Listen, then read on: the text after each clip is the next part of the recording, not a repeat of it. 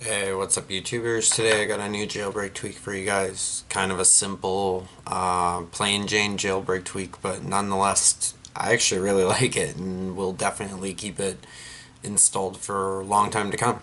So what I'm talking about, oops, you gotta love when you hit those apps, is Date in StatusBar. So Date in StatusBar was just added to the Big Boss repo here, and supports iOS 7 and iOS 8. And as you can see, just in the very top of my screen here, I have the January 13th. It doesn't display the year.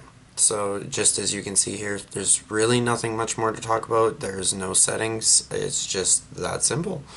So install, and for the rest of the period of, or the rest of the time you've had it installed, it'll be there. So Date in StatusBar. I definitely suggest you guys checking it out.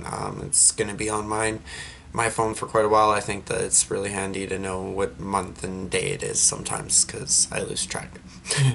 Anyways, guys, rate, comment, subscribe. We'll see you again soon. Cheers.